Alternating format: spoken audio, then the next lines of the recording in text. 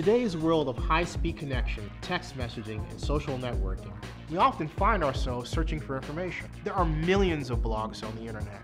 News, sports, politics, and tech. But I bring it all together for you and present it in a relentlessly unconventional fashion. My name is Zenny Abraham, and this is the Blog Report.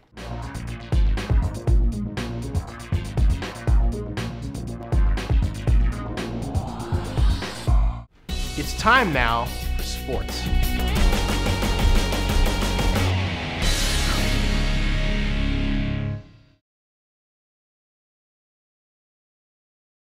Hi everybody.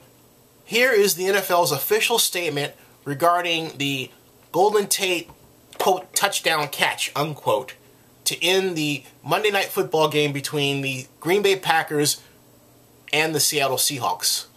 As I read it, I'm going to run the video showing the catch, or no catch, however you want to call it, in the end zone. Here goes. All right.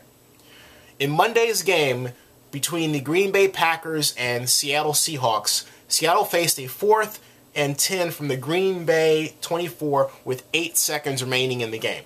Seattle quarterback Russell Wilson threw a pass into the end zone. Several players, including Seattle wide receiver Golden Tate and Green Bay safety M.D. Jennings, jumped into the air in an attempt to catch the ball. While the ball is in the air, Tate can be seen shoving Green Bay cornerback Sam Shields to the ground. This should have been a penalty for offensive pass interference, which would have ended the game. It was not called and is not reviewable in instant replay.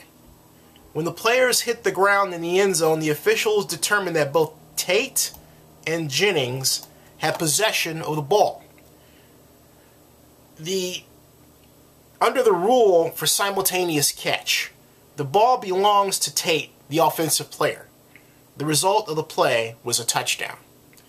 Replay official Howard Slavin stopped the game for an instant replay review. The aspects of the play that were reviewable included if the ball hit the ground and who had possession of the ball. In the end zone, a ruling of a simultaneous catch is reviewable. That is not the case in the field of play, only in the end zone.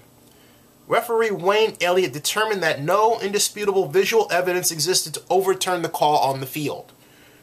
And as a result, the on-field ruling of touchdown stood.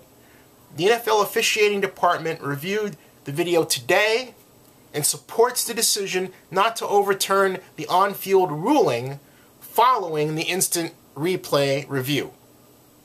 The result of the game is final, and that is the NFL's official statement. So it says, on the one hand, that the refs blew it. It should have been an offensive pass interference call, which would have ended the game, because the game can end on a penalty against the offense, but not the defense. But then they turned around and said, okay, well, since that wasn't called, everything else they did was correct, which is still disputable because there are people who say, hey, wait a minute, Golden Tate didn't catch the ball.